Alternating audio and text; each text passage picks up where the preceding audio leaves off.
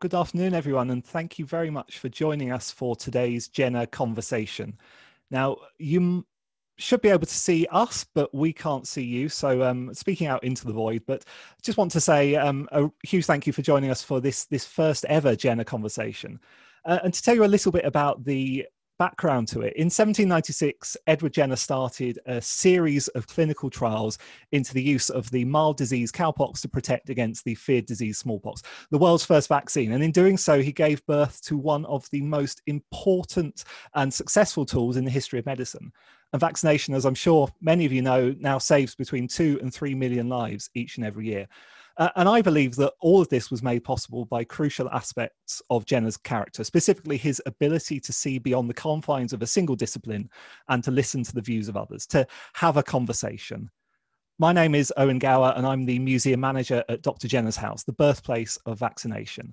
We share the story of Jenner's work and his legacy from his adult home, the Chantry, the house where he told the world about his discovery. Dr. Jenner's house is maintained by the Jenner Trust, which is an independent charity in receipt of no regular public funding. And under normal circumstances, we employ the equivalent of just 2 full-time members of staff, assisted by a number of dedicated volunteers. Today's conversation has been made possible with the support of the National Lottery Heritage Fund via emergency funding designed to help us continue our work despite the impact of the COVID-19 pandemic. Whilst this event is free of charge, we are reliant on the generosity of members of the public to enable us to continue our work and to preserve Jenner's house for future generations. And if you would like to find out more about us, register for other Jenner conversations in this series, or to make a donation, please do visit our website, jennermuseum.com. This is our first Jenner conversation, and whilst we have tested and practiced thoroughly, I hope that you'll forgive any technical glitches. If you need assistance, please contact us directly through the chat function, and my colleague Kezia will be working hard behind the scenes to ensure everything runs smoothly. We have set time aside for questions at the end, and you can access that using the Q&A function at the bottom of your screen. Please go on there, enter your questions, and we will try and answer as many as possible. If you are tweeting about it, please use the hashtag Jenner Conversations. And just finally from me, in terms of housekeeping, at the end of the discussion, you'll be invited to take part in a short survey. It should only take you about 5 minutes of your time to complete, and it would be very much appreciated as it helps us to develop our programs. On the 8th of May 1980, the World Health Assembly declared that the world and all its peoples have won freedom from smallpox. This monumental achievement in public health history was the culmination of the work started by Edward Jenner in 1796 to develop the world's first vaccine. But how was it achieved? And are there any lessons we might be able to apply to our own situation today? Joining us today are 2 veterans of the World Health Organization Smallpox Eradication Programme. Paul Fine is Professor of Communicable Disease Epidemiology at London School of Hygiene and Tropical Medicine. From 1978 to 2006, he directed the Karonga Prevention Study, exploring leprosy, tuberculosis, and HIV in rural populations in Malawi. And his recent focus has been on the evaluation of vaccine efficacy. David Heymann is Professor of Infectious Disease Epidemiology at London School of Hygiene and Tropical Medicine and head of the Centre on Global Health Security at Chatham House. David's public health career has seen him responding to smallpox, the first, second and third outbreaks of Ebola hemorrhagic fever, and to monkeypox outbreaks. And he's also led the World Health Organization programs on AIDS and the global response to SARS. At the World Health Organization, David has been Assistant Director for Health Security and the Director General's representative for polio eradication. And from 2012 to 2017, he was Chairman of Public Health England. And chairing today's discussion is Gareth Williams, Emeritus Professor of Medicine and Honorary Senior Research Fellow in English at University of Bristol. Gareth's medical research saw him focus on diabetes, and in 2003, he was appointed Dean of Medicine and Dentistry at the University of Bristol. Gareth spent time as a trustee of the Jenner Trust, and here he became fascinated by Edward Jenner and the history of smallpox. His first book for a general readership was Angel of Death, The Story of Smallpox, which was shortlisted for the Wellcome Medical Book Prize in 2010. He's followed this up with Paralysed with Fear, The Story of Polio, A Monstrous Commotion, The Mysteries of Loch Ness, and Unravelling the Double Helix, The Lost Heroes of DNA. And no doubt there's another book in the offing. Please do take it away, Gareth. Everybody, and Owen, thank you very much indeed for your introductions. This is, as you say, the first of a series of conversations, and I think it's a very topical one. The history is fascinating, and we're living with present which is uncomfortable from various points of view. And we hope that there will be some lessons from the past which we can apply to today's situation. So I'm going to kick off with a pretty obvious question. I trained as a medical student and a young doctor during the 1970s, which meant that I never actually saw a case of smallpox. So when I started researching it, I had an awful lot to learn. So here's a shortcut. I'm going to ask these two experts, David and Paul, to tell us a little bit about smallpox. What was it? What was it like clinically? What are their clinical recollections? Where did it come from? Just a thumbnail sketch to start with, and then we'll take it on from there. David, could you start us off, please? Well, thanks, Gareth. I'm really pleased to be with you this afternoon. And yes, smallpox was quite a fearful disease, in fact. If you saw a patient with smallpox, you never forgot what that patient looked like. It was a terrible disease which disfigured, which caused facial scarring in those who recovered, and oftentimes blindness as well from lesions on the cornea. Smallpox was caused by two viruses, smallpox variola major and variola minor. Minor had a lesser case fatality rate, but variola major had a case fatality rate of up to 40%, which means 40% of those people infected died. They died not only from the weeping lesions of smallpox, but they also had superficial bacterial infections on those lesions, and many times septicemia as a result. So it was a very violent disease. And in our lifetime, in 1969, when smallpox eradication intensified, in that year, there were 2.7 million deaths from smallpox. If you put that on a graph of mortality today, without escalating it for population increases, it would be the #1 cause of mortality among the infectious diseases. Paul will have some other observations, I'm sure. Paul, what do you think?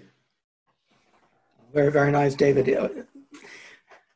Say as well, I'm very happy to be part of this first Jenner conversation. David's described, David was with the smallpox program for, well, he can say precisely how long, but a good deal longer than I, and saw many more cases than I. I saw only a couple of cases.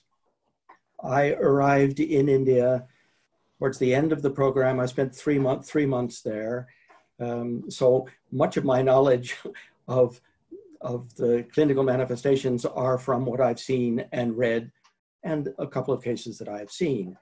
I might say another couple of things beyond what David did. You, in your introduction, you asked about the origin. It's the smallpox virus is part of the orthopox family of viruses. There are orthopox viruses which infect a number of animal species, cowpox being one, camelpox. In recent years, monkeypox has been discovered, and I believe that the viral geneticists think that the smallpox virus may have evolved originally from a rodent pox virus several tens of thousands of years ago.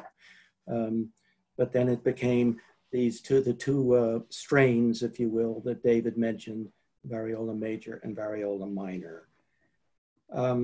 The clinical course was such that after infection, there was an incubation period of, we said 7 to 17 days, about 10, 15 days, starting with a prodrome, a general feeling of malaise and fever, and then the rash starting in a couple of days later. And the rash was characteristic for smallpox, very different from chickenpox. The lesions came out simultaneously for smallpox, whereas over in chickenpox you get the lesions starting over a few days. Lesions of smallpox were generally on the extremities more than on the trunk. And they go through the successive stages of a macule, then a papule, then a vesicle, and then a pustule, which then scabs over, and as David mentioned, often accompanied by bacterial superinfections. I think a very important thing about smallpox was that one, it had a very high case to infection ratio. Virtually everyone who was infected became clinically ill. And we're going to talk about another infection in a little while, which is very different in that characteristic. And that's a very important factor about smallpox. You could see virtually all of it. And secondly, it was very easy to recognize. I have a veterinary background. I had no problem recognizing the 2 cases of smallpox that I saw. Very dramatic, characteristic presentation.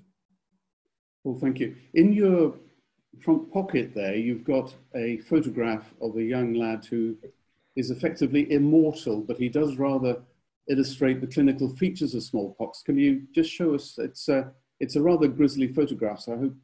Yeah. Just explain. Right, so this is a lad who is at the pustular stage of smallpox, and tell us a bit about the background, because this is a fascinating image with a lot of history.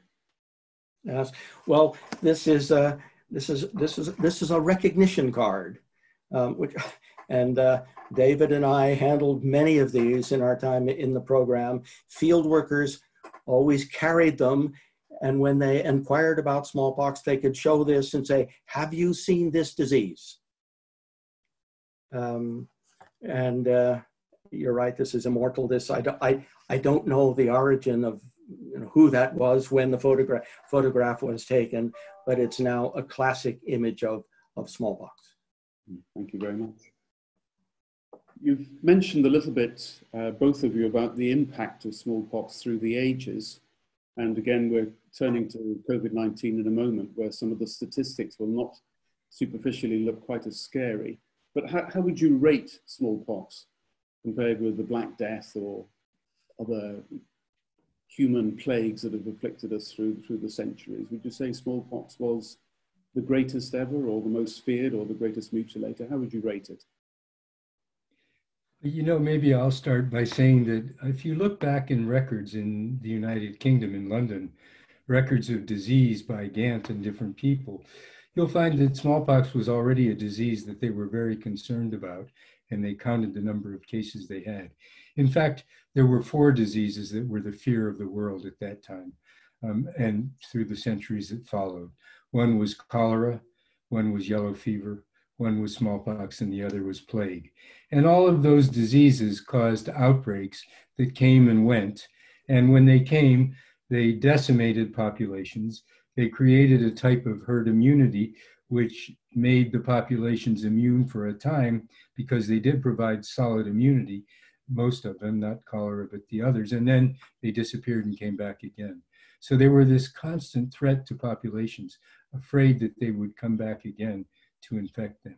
And this led to many different ways of trying to deal with infection and prevent infection, including some practices of variolation, which used actual smallpox to inject into other people, and finally cowpox. So it was a very, very difficult disease to deal with, and very feared, among the 4 most feared diseases in the world before the 20th century. Thank you. Paul, anything to amplify there or add to? Well, it's interesting, David selected classic pandemic diseases in mentioning plague and cholera there. One can think of it as, you use the word horrific. What your scale about a horrific disease? Clinical manifestations, absolutely horrific, but if one thinks on terms of individual cases, what are you going to compare it with? Leprosy, not nice. Drug-resistant tuberculosis, not nice. Rabies, etc. There are a good many diseases that are of dreadful severity. But smallpox had this universal endemic prevalence throughout the world. And you gave a figure at the beginning, I think, of numbers of proportion of deaths over history attributable to smallpox was very substantial. Well, thank you both. That sets the scene nicely for what must be one of the greatest success stories ever in public health, which was the total eradication of smallpox. And this was something that Edward Jenner was dreaming about, and which President Jefferson of the US wrote to Jenner in the early 1800s. So a couple of years after vaccination, the news of vaccination broke, if you like. And in that letter, Jefferson predicted the disappearance of smallpox and told Jenner in his letter that this is for what he would be remembered. So the Eradication campaign, it was a pretty big, bold initiative, and clearly the world was already on the way to getting rid of smallpox for all time.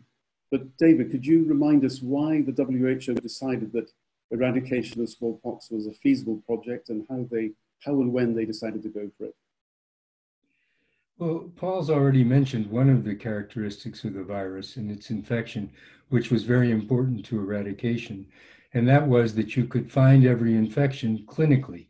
So a person who manifested signs and symptoms of smallpox probably had smallpox, unless you could not differentiate it from hemorrhagic chickenpox.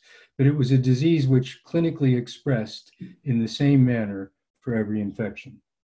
In addition, after infection or after vaccination, there was solid immunity, which was lasting immunity, which protected against future infection. In fact, if you vaccinated a person 4 days into infection who had been infected within 4 days, you could modify the course of disease by by providing immunity that decreased the severity, and those people were usually able to survive without difficulty. In addition, smallpox didn't have a vector in nature or a reservoir. It didn't have a mosquito that transmitted it. It didn't have a vector that carried the virus. It had vectors that carried similar pox viruses, but not this pox virus. And finally, the feasibility had been shown in industrialized countries which used the vaccine in immunizing entire populations. Although, as you'll hear later on, it didn't require immunization of the entire population to eradicate.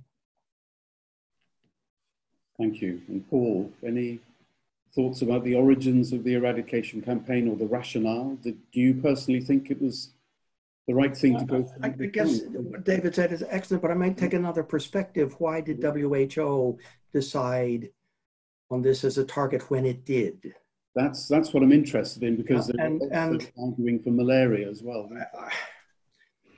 WHO, David knows WHO far better than do I, but we all know it started after the catastrophe of World War II, when the world recognized the need for global governance. And it was one of the major family of organizations of World Health Organization, along with for refugees and FAO and one thing or another. Started about 1947, and I think there was a great deal of idealism in it, thinking about what can one do for the world. And yes, there were these tools being developed. Antibiotics had just been developed and vaccines being created. How can we use them? You mentioned that the first target for global eradication that was set by WHO was for malaria. And that's an interesting story, but that could be another Jenner conversation. Why was that decision made in the mid-50s a much, much, much more difficult target? It was 3 years later, in 1959, that the World Health Assembly first mentioned smallpox eradication. And it was quite interesting as it got caught up in a little bit of Cold War politics, because the resolution to the World Health Assembly came from Russia, from the man who ended up leading the Russian program, Zhdanov. And I think the Western countries thought, that was a very smart thing for them to do. It was a wise resolution to put for the World Health Assembly, and the world gathered around it. And so the program started then. It was rather optimistic. In the resolution of the World Health Assembly, it said one could eradicate smallpox by just vaccinating 80% of people within 5 years. We know it was not that simple, but that's what started, 1959. And immunization increased tremendously around the world from that point. They saw it going down. And then in the late 60s, I think it was 1967, they set a 10-year target. 10 years. But it was still focusing on raising the general level of immunity in the population, relying on herd immunity. But then there was a shift of policy a couple of years later, occurred in Nigeria, when it was recognized that by focusing vaccination around cases, spending the energy to identify where the cases were, and then ring vaccination, that term that has recently come back in the context of Ebola. It was developed then for smallpox in 1970, and when Bill Foege first introduced it, he described smallpox disappeared before his eyes when the strategy changed. And so the global strategy changed after then and through the 1970s, and David and I watched, and the world watched smallpox disappear with that shift of program. So Paul, just to clarify, the ring vaccination was where you would be surveilling large areas. You would use your smallpox recognition cards and local contacts. You would identify the very beginning of an outbreak, and you'd get in there and you'd throw everything that you had at it. Is that right? Absolutely. A lot of the effort was spent in going house to house with this card, asking people if they'd seen this disease, and when one was found, okay, that case was sequestered in that household, and everyone in a surrounding region up to a mile around that house was vaccinated. Thank you. And so the energy was put for case finding and then vaccination around the cases. Right. David, do you have any recollections, particular anecdotes that stick in your mind from that time, applying this strategy, and whether it worked, whether it failed? Tell us about what it was actually like on the ground. You know, what Paul said earlier is really true. Eradication occurred before our eyes. If you found persons with smallpox, got them isolated properly, got the medicines that they needed into the household to support them by their families and help their families support them, and then vaccinated 30 households around, or if it was an apartment complex, the floors above and below, including the floor, you saw smallpox just disappear from the area where you were working. It was quite phenomenal. It was a very effective strategy. And the reason it was developed, as I understand, and Paul, you may correct me, is that Bill Foege, in working in Biafra at that time, had a shortage of vaccine. And so he decided the best way to conserve it would be to build a wall of immunity around patients, which is what he did. And so it was a spectacular program of searching for persons who had smallpox, isolating them, and vaccinating 30 households around them and all the known contacts. Very spectacular. In front of your eyes, you saw smallpox disappear. So the WHO set itself the seemingly impossible target of eradicating smallpox within 10 years, and it took them, what, just over 11 in the end? It took more years. It started in 1959, and then it went on through 67. But as Paul said, and Paul, come in on this, Paul said in 67 is when the intensified efforts started, in the midst of the Cold War, which was quite incredible, because Paul and I were working side by side with technical people from Russia, from all over the world in that program, yet our governments were having arguments amongst themselves. Yeah. How did you both feel when Target Zero, which was the shorthand for the complete eradication of smallpox, was announced in May 1980? Was that champagne corks popping, or just a sober look at what had been achieved? How did you both feel personally? Paul, how did you feel?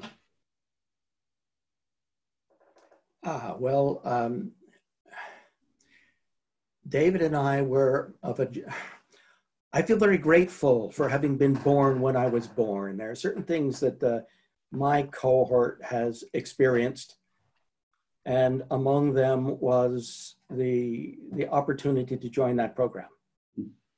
And I felt, of course, the thrill of a huge success like this, but I felt almost above all a gratitude that I'd had the opportunity to be a part of it. And that was an accident of history. Thank you. David? I would certainly agree with that. I think all of us who worked in the smallpox eradication program felt that we were extremely lucky to be at the right place at the right time. I think when Target Zero was finally met, it was really not a surprise to any of us because we saw how effective the program really was in the field. It took some helicopters and extra work to find the last case and to contain that last outbreak, which, by the way, was variola minor and not major, occurring in natural surroundings. But as you know, the last case of smallpox was in the United Kingdom in an accident in Birmingham in the laboratory there. So, you know, we learned a lot, but I think that when Target Zero came, it was just this overwhelming gratitude of having worked with so many wonderful colleagues in a program, and those colleagues still remain colleagues today. It was quite an amazing experience for all of us who were so young at the time.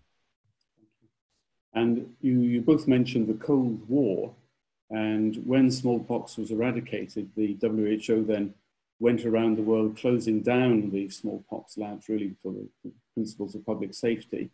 But they very democratically, at the end of during the Cold War, they divided sample stocks of smallpox virus, which are kept in liquid nitrogen. And there's one lot at the Centers for Disease Control in Atlanta, Georgia, in the US, and there's another lot in Novosibirsk in Russia. Now, do you personally think, because I know that opinion is divided over this, do you think that we should be squandering resources on keeping stocks of an extinct virus, an otherwise extinct virus, going? What is it used for? What purpose does it serve? Paul, what do you think? Turn that to David first, but this has been debated now for going on decades, and I believe that there's an orthopox committee that meets in Geneva every so many years to discuss this problem. I have not been part of that discussion. Yes,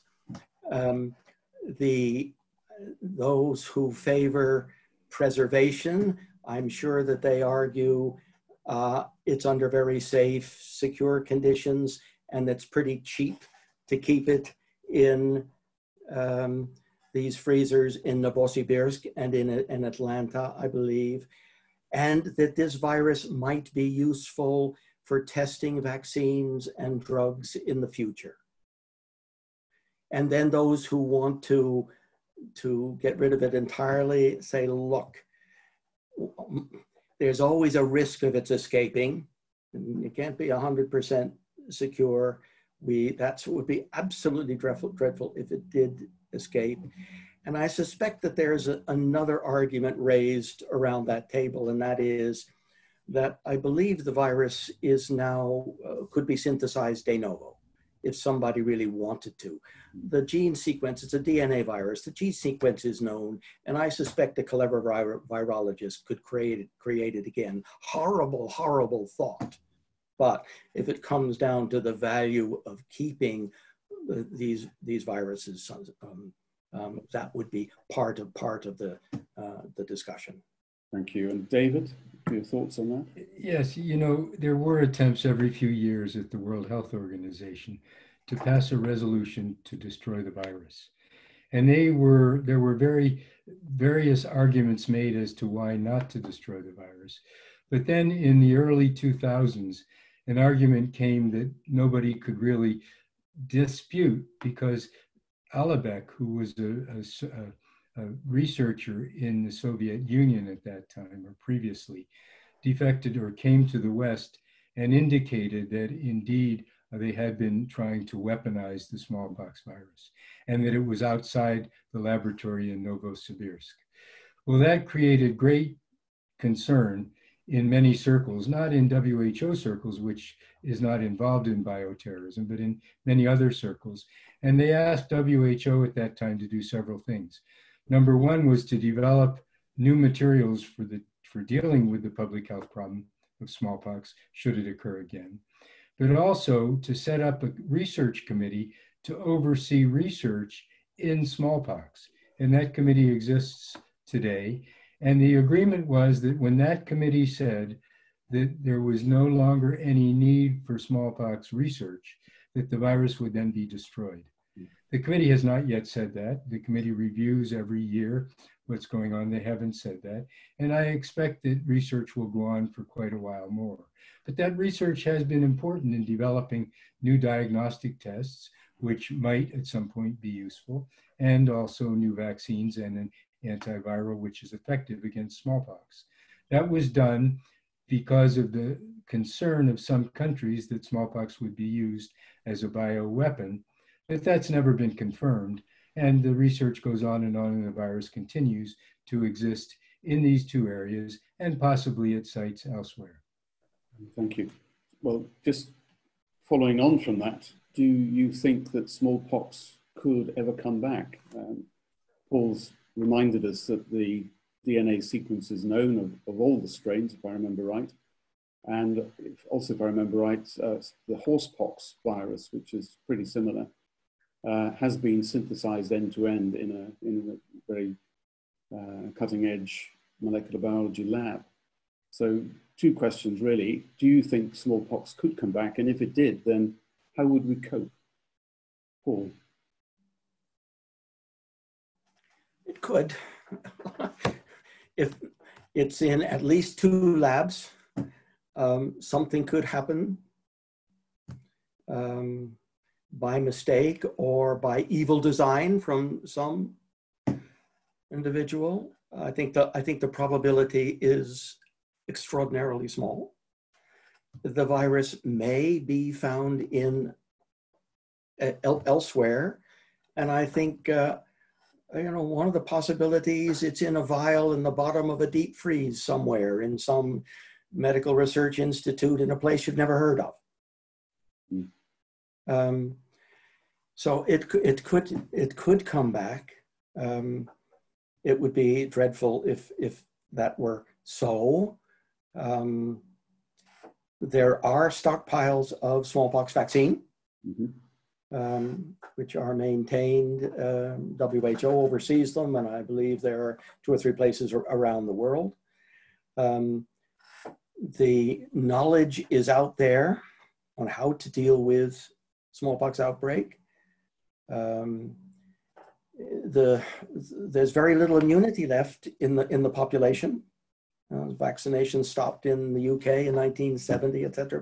People, a few old codgers like David and I probably have a few antibodies left, but in the population at large, very little immunity, so it would spread fast.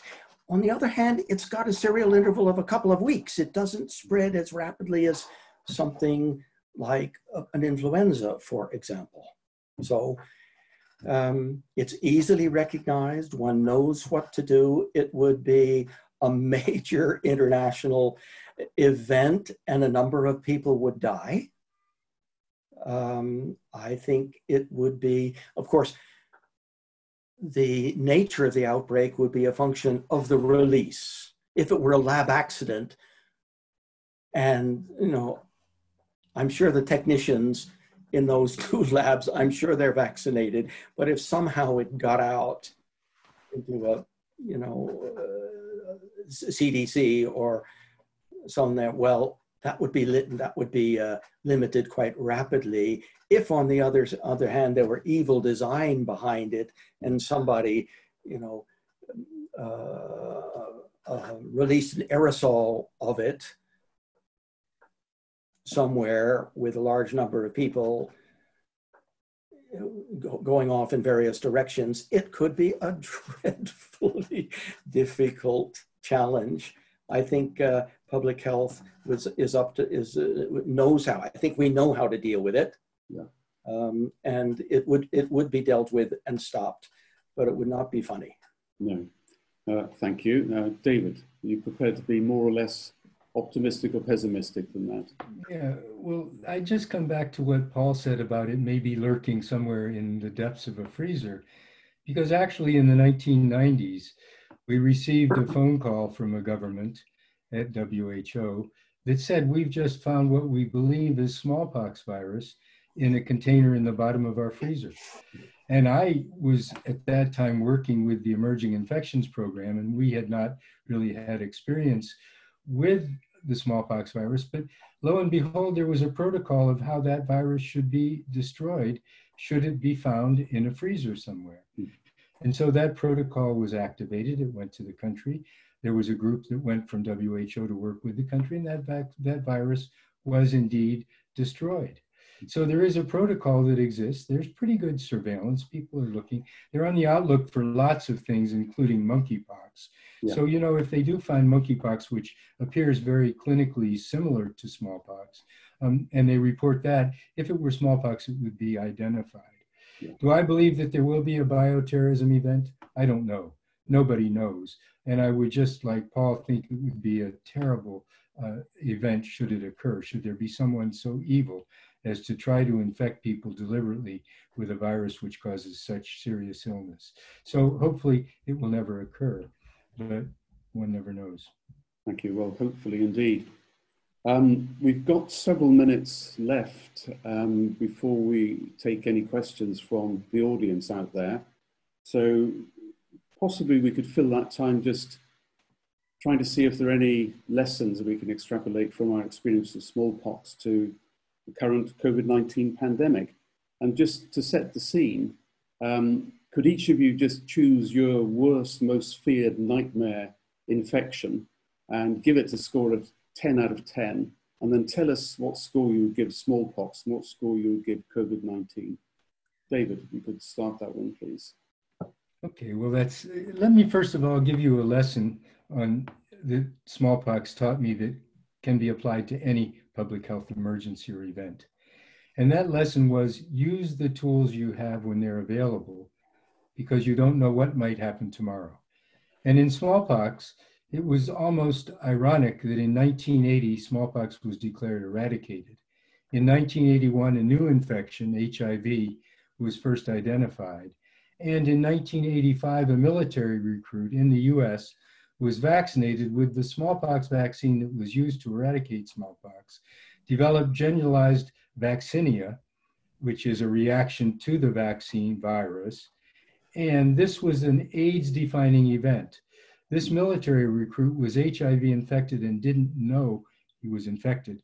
And as a result, it was an AIDS-defining event. He died 6 months later. The lesson is use the tools you have when you have them, because you don't know what will happen afterwards. So the window of opportunities for smallpox remained open till 1980.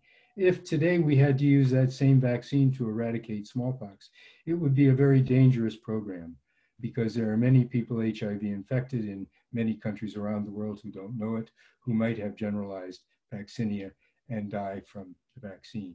So we learned, the lesson I learned was take advantage of the tools you have when you have them. Today for COVID-19, we do have tools that are available.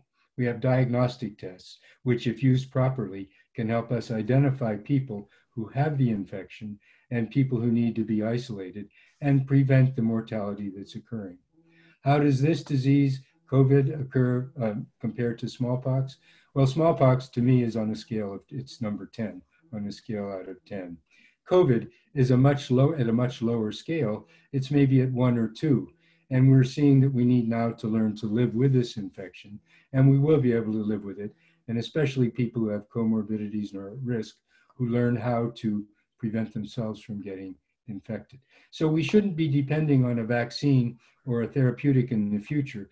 We should be doing what we can do today to make sure that we control this infection and make sure that if it is destined to become endemic, it becomes endemic without causing greater increases in mortality than it already has. Over to Paul.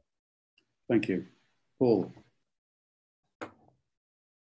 I guess I agree with David on the scale. If you put smallpox towards 10, COVID is a much less serious infection. Why? It's extraordinary, though. It's stopped the world in its tracks over the last several months. One could compare it with malaria and tuberculosis and HIV but they haven't stopped the world in its tracks over the last 6 months. We have good programs up and running for all of them. but this COVID has taken us by surprise. It's got this extraordinary age distribution where we have infections in all ages, but largely asymptomatic in the young, and invisible in effect unless you go out and PCR test individuals. It makes it very difficult when we're being debated on the news every day, how to track and trace this infection, where is it, how to deal with it when we get 100 cases in a town and one thing or another. Whereas the mortality is in people with predefining conditions and older age groups. So, I mean, just looking at, as you say, smallpox is that much worse. But how does a disease that only rates 1 or 2 and smallpox rates 10 bring the whole world to its knees? What's so specific about this particular virus that has actually managed to do that? Is it the way we've reacted to it or the way the media has treated it? What do you think is going on? Maybe I'll take a guess at that. Number one is that there's been a misconception by many epidemiologists, by modelers, by many, that this infection is like influenza, that it occurs in waves, that it spreads immediately into the community, that you can't contain outbreaks. That's not so. With this infection, Asian countries have shown that you can stop outbreaks when they occur, as in South Korea, as in Japan, as in Hong Kong, as in Singapore. You can stop these outbreaks and you can prevent it from spreading rapidly into the community. You can control its entry into the community, if you would. At the same time, we've placed the priority on the elderly. Paul and I fit into that category, and maybe you do as well, Gareth, into the priority where the elderly have been favored in this because it's trying to protect them. And there have been some interesting examples of what's sustainable and what isn't. Asia has sustainable interventions. They've been able to keep the reproductive number low while the virus enters their countries at a spectacular rate with very few lockdowns, but when they occur, they're epidemiological lockdowns because they've traced back from cases to the origin of those cases and found that they occur in a nightclub or somewhere else. So they lock that down for a time and then they open it up again. It's not been the same reaction that Europe has had, which has just been a flat lockdown, a blunt tool to contain an outbreak, which was mainly aimed at preventing a burden on hospitals in the end. And so by misunderstanding that this disease was much like influenza, there have been some strategies developed that really aren't epidemiologically based. Paul may have many different views than I do, though, and I'm sure he does. Paul? Oh gosh, it's so interesting. David referred to those several countries that have dealt with it the way they have, and we can see the way it was dealt with in this country or in the United States. And you know, one of the there's been tremendous confusion at the top in this country and in the United States, even more so on this, which has not helped. It has not helped. I think having conservative governments which emphasize maybe individual liberty rather than communitarian philosophies hasn't helped with this. Recognize you recommend people to wear a mask not only to protect yourself but to protect others. This sort of philosophy goes down better in some populations than in others. And indeed, look at the extraordinary way that China dealt with it. Well, they're dealing with an authoritarian government there, which can do things which many governments can't do, and many of us would not like them to do. So there is a quandary there. But this issue of the way governments deal with these sorts of things is extremely important in thinking about this whole issue of emerging infections, because this isn't the last one. There will be more. Well, thank you. And that's an optimistic note. Perhaps we should just check with Owen to see if we have any questions from the audience out there. Owen. Yeah, so we do have one question that's come in, and I encourage anyone else who has any questions for David, Paul, or indeed Gareth to put them into the Q&A box and send them through to us. But the first question to come in is, are there other diseases where there is a pathogen pair like smallpox or cowpox? So I guess that's in the context of having a vaccine like Jenner's vaccine based on one disease protecting against the other. David? Yes, well, the smallpox vaccine, as Paul was just about to say, and will follow up with me, does protect against other pox diseases, including human monkeypox.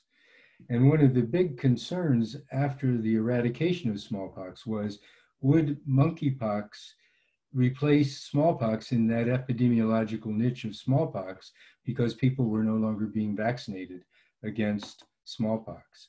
And what we've seen is that human monkeypox actually is increasing, or at least it's increasingly being found in African countries, and not only increasingly found, but it's able to transmit in longer chains of transmission because populations are no longer vaccinated.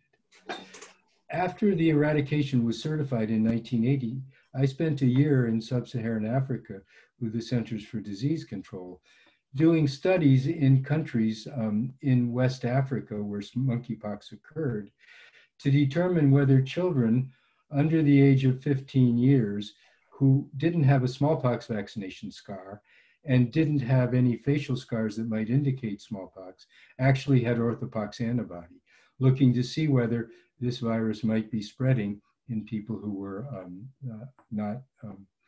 who had not been vaccinated. In those studies, which were done in 5 different countries, it showed that smallpox was not at that time spreading among populations who were not vaccinated. But I know that Paul did some epidemiological modeling at the end of smallpox, and maybe he could talk a little bit about that, Gareth. Yep, Paul? I think the questioner asked about other examples like cowpox, smallpox. So presumably injecting a benign virus or pathogen. And so just to pick up on that, there's of course the very nice example of BCG, which comes from the bovine tubercle bacillus and has been attenuated into our tuberculosis vaccine, which has all sorts of problems, but that is the origin of BCG from the bovine tubercle bacillus. Now many of our attenuated vaccines, whether they be for measles or mumps or rubella, etc., are derived by genetic manipulation in order to attenuate them rather than starting with some animal virus. But it's in a way doing the same sort of thing. Thanks. So there are precedents. Yes. Yeah. Owen, do we have any other questions? We do indeed. David, I wonder, could you please expand on your earlier comment that vaccinating individuals known to be exposed to smallpox before clinical manifestation could temper the resulting infection? Is this the characteristic of this particular vaccine or a function of immune response in general? Well, as far as I understand, it's a function of the incubation period of the infection, which is quite long. It can go up to 2 weeks. And the fact that the vaccine acts rapidly and causes some kind of a cellular immunity, no doubt, and other types of immunity, which do, in ways that we don't understand, modify the course of illness. And we may see the same thing in other infections as well, even in influenza, where people have been exposed to the influenza virus. They may the next year have a less serious infection because they have immunity to that virus. That wouldn't be immediately caused immunity, that would be long-lasting immunity. But that was the theory on smallpox as to why the vaccine did actually modify the course of illness. Paul, maybe you can add more. Do you understand more about that? Well, I think what you meant there, it's a function of incubation period. And there's, of course, an extremely important example of this, and that is post-exposure rabies vaccination. My goodness, that's very widely practiced around the world and highly effective. Thank you, Louis Pasteur. And there, we're dealing with an infection with a very long incubation period. So, thank you. Owen. Just whilst we have two global public health experts here, I just wonder, is there anything that we are at risk of missing because of the focus of COVID-19? Where's next for public health? And is there anything that the eradication of smallpox can tell us about that?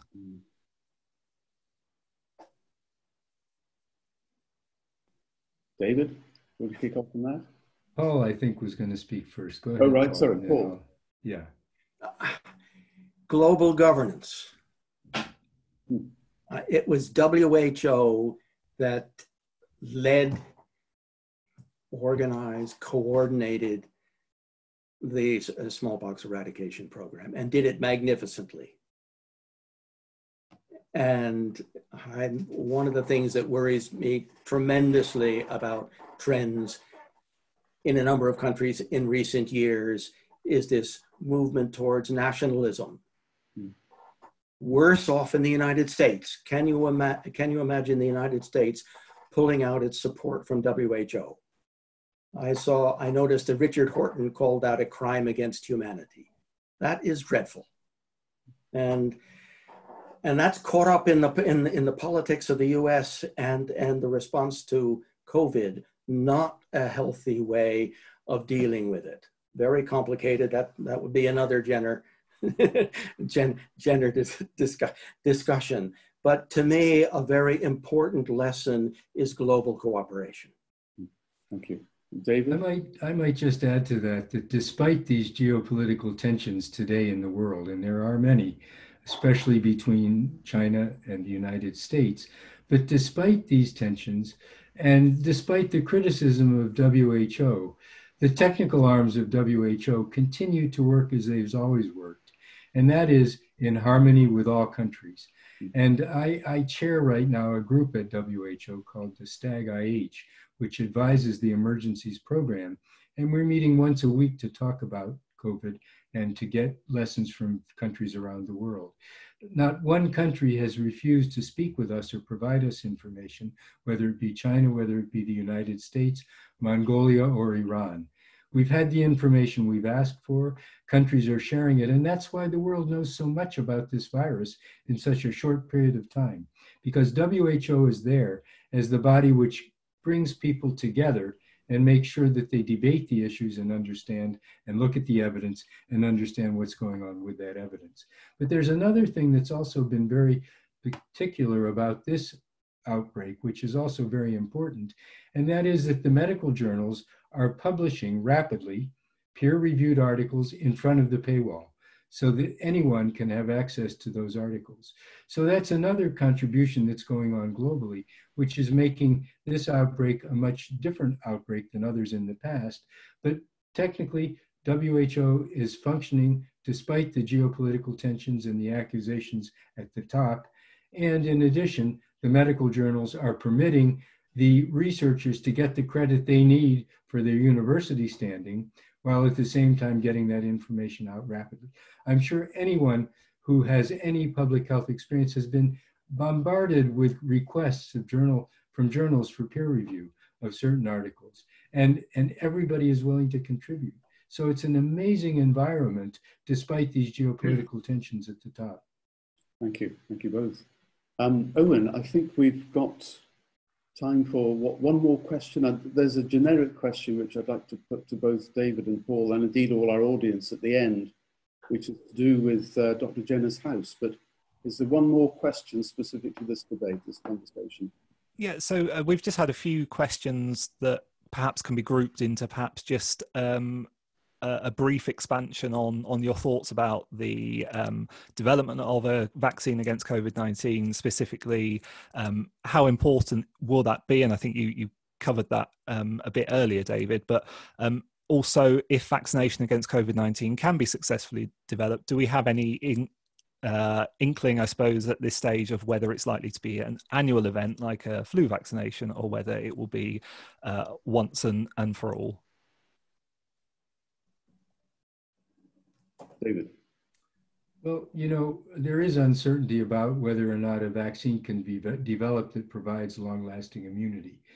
We don't understand enough about the immune response yet to really know what will be required in a vaccine. And so it's trial by error that's going on now. I think there's been some concerning information recently. This is information that's already known about the human coronaviruses. That is, that after a period of 3 to 6 months, you can be reinfected with the same virus. We've now seen at least 5 examples, and possibly more, in North America, in Europe, and in Asia, where there have been reinfections of people who have had serious illness in the past. And these reinfections have been certified to have been by a different virus through genetic sequencing. And these infections have caused less severe disease than the previous disease that occurred in these people. At least that's the information that's coming out since last week. That would mean that after a period of 3 to 4 months already, people might be reinfected. So to answer the question about a vaccine, if there is an effective vaccine, and if there is a need for a booster, it could be as frequently as every 6 months, or it could be at a year or never. We just don't understand enough about the immunity that this virus causes at present to make any kind of a statement. But hopefully there will be a vaccine. Hopefully we'll be able to use it safely in all populations and begin to tame this virus in many ways. Thank you. Paul, anything to add? Not much, but yes, I don't think that we've mentioned that as many people know, the COVID is a member of the coronavirus group. There are a number of coronaviruses which circulate constantly in the human population. They cause common colds. All of us have been infected with some coronaviruses in our past. We have some levels of immunity to these. The interaction of the immune response to these different strains of coronavirus is not well understood. We're learning now on the run with this new one. And I would let us hope that we have an effective vaccine that comes along, in particular to protect the vulnerable segments of the population. I rather suspect that this virus is going to end up joining the endemic coronaviruses in our population, and will rarely cause a severe disease, but for the vast majority of people, they will have met various coronaviruses in their early years of their lives and built up immunity to them. That's the way I expect it's going to play out over the next months and years. Well, thank you both. I think that's a relatively optimistic end to that bit of the discussion. Owen, do we have a minute or two left? Absolutely, yes. As long as you're all happy to stay on, I'd love to hear your final question, Gareth. Well, my final question is about Dr. Jenner's house. This is a remarkable place. It's where Jenner lived, where he died, where he did all his experiments, where he wrote his interminable letters about being the vaccine clerk to the world. So it really is a place that should be celebrated in world history. The reality is it's a small provincial museum of the sort that is going bust at the rate of 1 every 3 months in the UK at the moment. As Owen said, it doesn't get any dosh from central government. It relies on footfall and donations, and there aren't any feet falling at the moment because of COVID. So I'd just like to ask each of you, just concisely, how important you think the preservation of Jenner's house is in terms of global public health.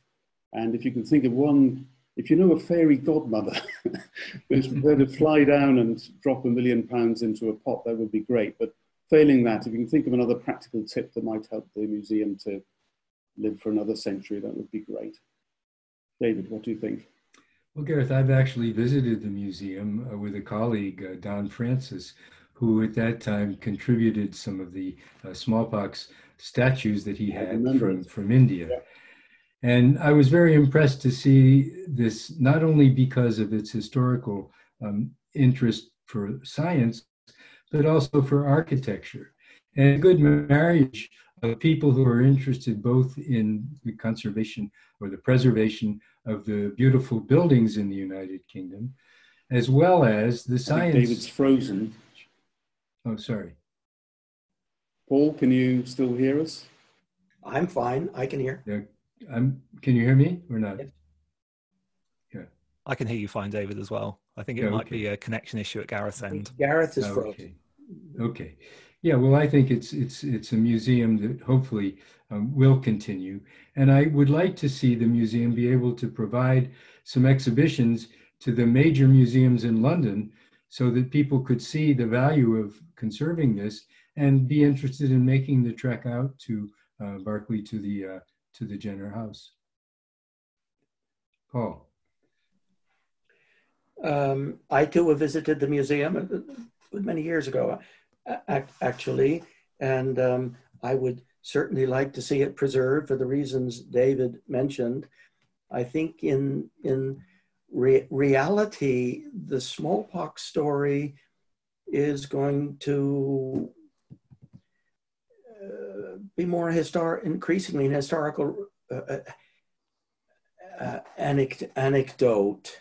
For many people, the disease is long gone now.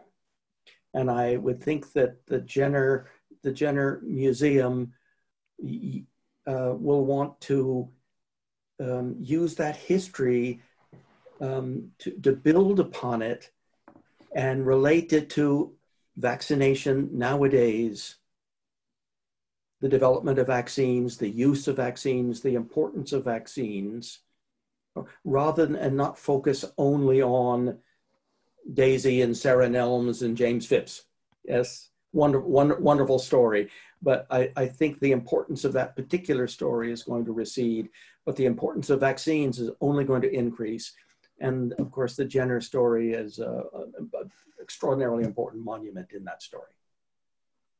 Well, I think you're both absolutely right, and as we seem to have unfortunately lost Gareth, I will continue and sum up. But certainly, very, very interested to hear your thoughts on all things smallpox and eradication and COVID, but also in terms of the future of the museum, and definitely I hope that we can continue those conversations as we look to rethink how we operate the museum going forwards. And as I say, the Jenner conversations are just one aspect of that. I'm conscious we've overrun slightly, so thank you very much for your patience to everyone listening. And just a final, I just wonder, perhaps, David, Paul, whether you have just a final 30-second sum up, whether there's any points that you wish to end on before we finish? Well, maybe I'll start by saying that, the success of the smallpox program was very influential to the development agencies. And from this program, the expanded program on immunizations was developed, which is a program which is providing vaccine to children everywhere in the world.